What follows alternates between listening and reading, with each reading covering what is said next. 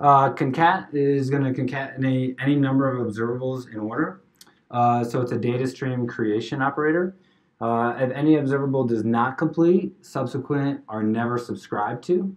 And it also allows a scheduler to be supplied to control emission of notifications.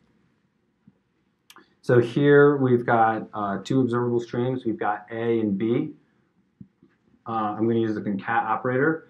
That A and B emit, I get a notification, a completion notification, another stream, X and Y, completion notification, and I'll get all of those values. So it just concatenates them all to a single string.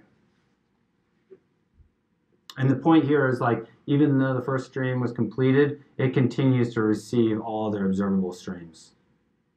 Is this sequential? How does this differ from merge?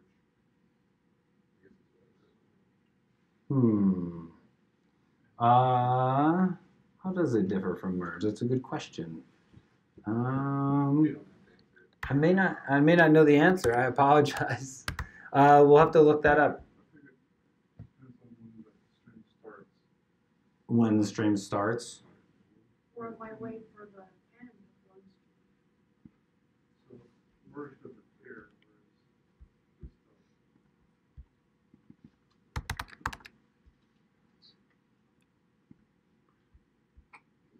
Oh yeah.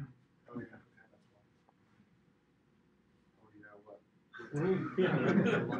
It is timing thing. So with concat, they happen in the order you specify. So it's going to subscribe to the first one, let that one go to the completion. At completion, it'll subscribe to the next one you specified. Gotcha. To completion. Okay. Yes, good call. Concurrently, and it'll just merge them as they come. So you'll never get the second one until the first. Yeah, correct. Yeah. So it's only when the first stream completes that then we get the values from the next one. So Whereas that merge is going to merge second them all. one had been emitting values. Back you here. Still won't get them. Yeah, you still won't get them until that Completion You'll get them all at notification. once. Assuming you get Right, all of there's them. like an A back over. So there's semantics there. So it depends on what kind of observable the second one is. Is it a cold observable or a hot observable? It would only be emitting if it was cold. If it's cold, I'm sorry, if it would only be emitting ahead of time if it was hot. Mm-hmm. If it was Yeah, cold, it it was won't hot start emitting observable. anything until you subscribe to it, which only happens when the first is done. Oh yeah. If Okay, you're yep, hot, then yep. yes, it'll emit variables, but you're not subscribing to them until Until the completion And then at notification. that point, the type of subject it is, if it's a subject, is going to determine what you get at that point for a hot observable.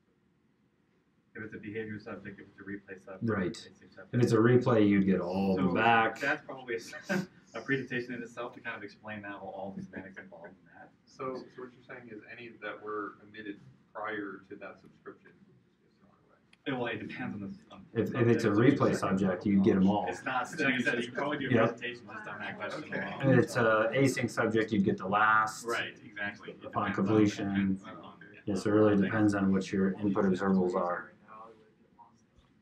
It would get lost, and most of our examples are, kind of assuming you're cold observables, in which case nothing starts until you subscribe, so nothing happens until the first one's ended. Yep. Here's the order to merge with. Any other questions on concat? Good. So it puts those two streams together, but not in the same way that merge, where it's going to put them in line with each other, and you're going to get all those values coming through. So it's concat, just like Can you think of an concatenating. example?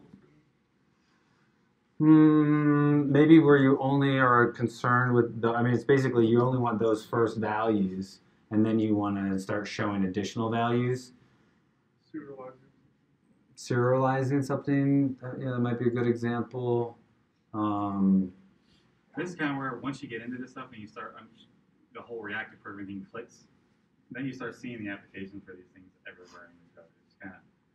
It's difficult to visualize all the cases for you because there's so many. Yeah.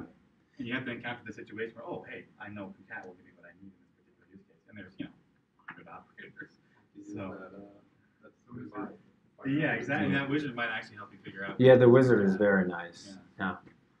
Yeah, it would be something where you want to get, these first and like some sort of list or something in an application. Maybe you're hitting like two different APIs and you want to list these out first and then these and then something else and then something else based on a sequence of observable streams that are all different. You know what I mean? Okay. I don't know what an example might be. You know, maybe like a dashboard app where it's like I want to go to this and maybe get this reporting first to show that, and then I want to show something after that. I don't know. It's very vague.